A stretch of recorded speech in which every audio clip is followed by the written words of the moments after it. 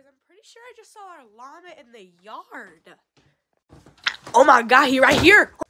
Bingo llama. Hee hee hee hee. Let's see if I can catch up to him. I'm gonna sneak up to him, guys. Okay, yeah, we have a bunch of sheep. We're shearing today. This isn't even all of our sheep. We have quite a few sheep.